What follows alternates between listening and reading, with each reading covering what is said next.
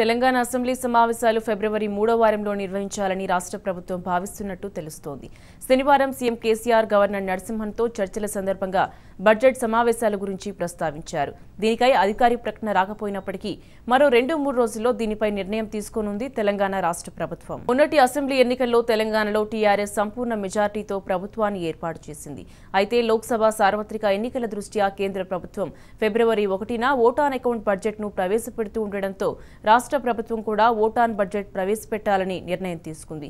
కేంద్రం ప్రవేశపెట్టే vote on budget రాష్ట్రాలపై ప్రభావం చూపే అవకాశం ఉన్న నేపథ్యంలో కేంద్ర బడ్జెట్ తరువాతే అసెంబ్లీ సమావేశాలు నిర్వహించాలని తెలంగాణ సర్కార్ యోచిస్తున్నట్టు తెలుస్తోంది.